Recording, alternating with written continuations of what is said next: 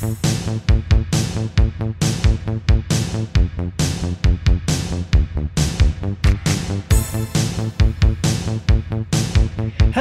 and welcome to Star Wars Obsessed. I'm Richard, and let's go back, way back to 1978, when Kenner finally released the original Star Wars action figures, the first 12. The first 12 figures we got are Han Solo, Princess Leia, Luke Skywalker, Chewbacca, Obi-Wan Kenobi, Darth Vader, R2-D2, C-3PO, and those are the main characters, and the minor characters we got, a Jawa, Sand People, the Death Squad Commander, and a Stormtrooper. So those rounded out the first 12 figures for the original Kenner line, and at the time, I was just a happy little kid enjoying collecting the Star Wars action figures, just loving Star Wars, everything about it. Later, Kenner came out with the next set of figures, which were Greedo, Walrus Man, Hammerhead, Snaggletooth, R5-D4, the Power Droid, Death Star Droid, and Luke Skywalker X-Wing Pilot.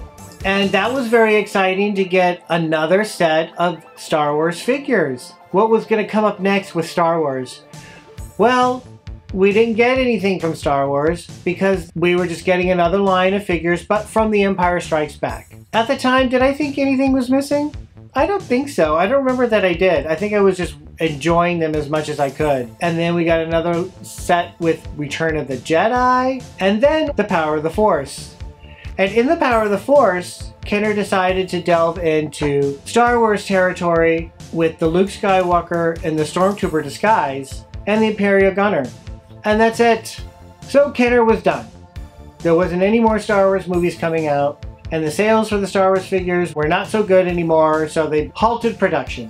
But I don't think I was in the mindset that we were still missing figures. So years go by without any Star Wars action figures to collect, and then Hasbro comes out with the Power of the Force 2 line. We finally get figures from characters that were never made in the Kenner run. One specifically that I didn't realize we needed until this was the Rebel Fleet Trooper. And now we can do the army building. We can fight the Rebel Fleet Troopers against the Stormtroopers. It was pretty exciting. But there was only one issue with that. We have the Stormtrooper in the vintage line, but we don't have a Rebel Fleet Trooper for the vintage line. If you just wanted the Kenner vintage line, well, you still didn't have a Rebel Fleet Trooper. So years go by and we're getting different lines, more advanced versions of the Rebel Fleet Trooper, but still nothing that would fit with the vintage Kenner line. Then Hasbro decides to come out with the Retro Collection. Pretty cool, especially if you didn't have any of the vintage figures. And what was really neat was Hasbro decided to release a special figure that was only available in a reproduction of a game, most notably Grand Moff Tarkin. So we finally got a vintage style Grand Moff Tarkin that we can include with our vintage collection. And then that was it. Hasbro decides to go with The Empire Strikes Back next, and in the board game we get a vintage style Luke Skywalker in his snowspeeder outfit. And then Return of the Jedi, we didn't get a special figure. Hasbro comes out with the next line of Star Wars Retro Collection, and we didn't get a special figure for that one. We are missing the Rebel Fleet Trooper. Until now, thanks to...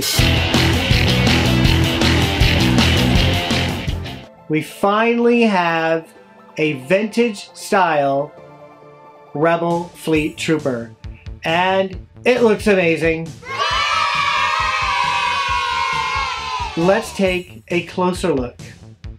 The attention to detail on the card back, this looks like something that Kenner would totally do. It is just stunning the way this looks. It's flawless, and it's not flimsy like the crappy Retro Collection card back. Doesn't bend. It's exactly like Kenner. You can see the waffle pattern on the bubble, right there. Just like Kenner would do it, the bubble tight around the figure. None of this extra wide bubble or even the cradle inside. This is the way Kenner did it back in the 70s with the footer and the blaster in hand, sometimes taped on the bubble. Magnificent. And then the back, just the way Kenner would have done it back in the day, listing all the figures that were available at the time. Just brilliant. And then the available playsets, collector's case, figure, just brilliant. Down here it says Stan Solo. Totally brings me back to the day, the early days of collecting Star Wars. Wow. How did Kenner not make this? I just want to look at it and just admire it. It's just awesome. Now let's look at the figure itself. Oh, here is the loose figure. Wow. The simplicity of its style, just like the Kenner, the early Kenner days. The quality and craftsmanship at which Stan Solo creates these is just like vintage Kenner. It's just wonderful. And it feels like a Kenner figure. It doesn't feel cheap in any way. Obviously it's not 3D printed, it's factory produced. I think this is something that maybe a little above and beyond what Kenner would have done, having this belt buckle that's silvery. I have a feeling that Kenner would have actually made it just white, but Chris Smith, being the master that he is, and his attention to detail, just leveled up right here. It's brilliant. It's beautiful. I'm having difficulty with superlatives right now because how many can you use? How many times can you say it's beautiful, it's brilliant, it's gorgeous? My goodness, this helmet, it's amazing. I mean, even this little detail right here, if you can see, just stunning. The face, perfect, very tight limbs. And of course the SS for Stan Solo. Everything is just perfect. Wow, let's look at the weapon. Exactly something that Kenner would have made. Just brilliant. Putting it in the hand, just clicks right in. Perfect. Kenner had made mistakes many times, especially with figures holding the blaster. There were those few that they just couldn't do it. They just didn't get it right, but Chris Smith with Stan Solo Creations, just perfect. Look at that. It's held on very tightly. Just can't knock it out.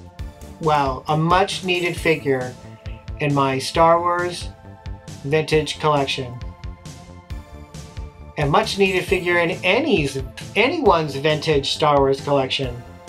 I highly recommend getting these. In fact, I highly recommend getting more than one. Do your army building. These all look fantastic. Flawless, beautiful. Chris Smith, you've once again outdone yourself. These are just gorgeous. Thank you for watching. If you enjoyed this video, give it a thumbs up and click subscribe. You can check out my other videos here and here. You can follow me on Instagram and Facebook. See you on the next Star Wars Obsessed.